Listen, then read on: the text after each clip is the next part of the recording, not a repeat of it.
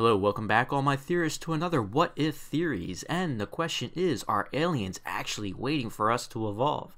I honestly like this idea the most on why alien contact hasn't been achieved, and find it to be extremely plausible. First analogy is when we travel on a long walk to the middle of a forest and see a snail crossing over a simple log. Do we say take us to your leaders? Or do we step on it because we're caught up in how beautiful today is, never noticing it? So we just don't find snails that interesting, unless we're hungry for escargot, or a conchologist, which is the study of shell mollusks. So the obvious gap between intelligence of a snail and humans is pretty massive for us as a society to give notice or care about snails. Now maybe there is a small group of aliens that are the conchologists of their society and studying us uninteresting humans as a hobby or on a science mission. Just as long as we don't end up like escargot, sounds like they are anthropologists, which is the study of humanity. Wait a second, I bet you're thinking we are interesting, damn it. We have done many great things.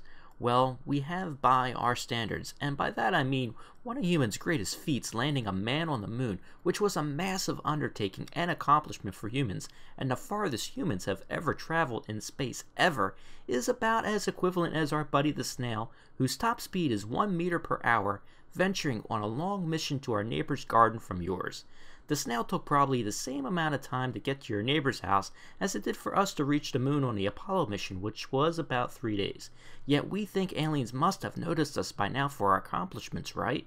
It all comes down to perspective, and a scale called the Kardashev Scale, developed by a Soviet astronomer Nikolai Kardashev, which breaks down all civilizations on a scale rating of 1 to 3.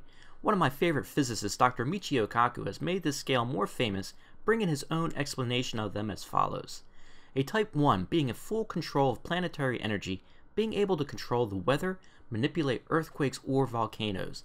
A Type 2 being able to play with stars, harnessing all of its power. This civilization isn't bound by living on one planet and can travel to other systems, so it is never threatened by scarcity of resources. This civilization is like Star Trek. Then a Type 3, which is able to control the energy output of an entire galaxy. You then can manipulate black holes and space-time and travel the galaxy like in Star Wars. So where are we on this scale? We come in at an amazing 0. That's right. We haven't even made it onto the civilization scale yet, being that we still get our energy from dead plants, oil, and coal. Don't worry though, it's not our fault. Well, I mean, we are still new at this, and our civilization by a cosmic time frame is really young. I mean, we really didn't kick things into overdrive till the Industrial Revolution, which started in the late 1700s and really kicked off in the early 1800s, which we have been accelerating rapidly to bring us to today's technological marvels we enjoy. So really, our higher end living is only a couple hundred years old, and well, could be much, much younger than other potential civilizations that have been around for thousands, millions, or even billions of years. The Earth is only 4.5 billion years old, and we have been on it for a fraction of that time. The universe is estimated to be around 14 billion years old, so alien civilizations could have been around before the Earth and our solar system was ever formed.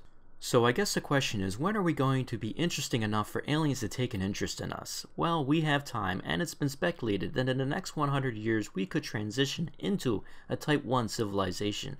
Then as we start colonizing other planets or going to other solar systems, aliens might chime in and say, hello there, welcome to the Federation of Planets, or maybe they will say, okay, now that you are traversing space, there are a couple rules you need to go by, which they might have their own space police or policies we then have to abide by. I know, bummer, right?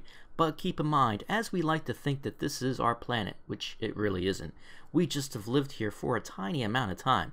Space is a new frontier where other civilizations have been way before us. Doubtful they will let some new civilization on the block do whatever they see fit, so we could be in for a massive reality check when that day comes. All I know is I can't wait.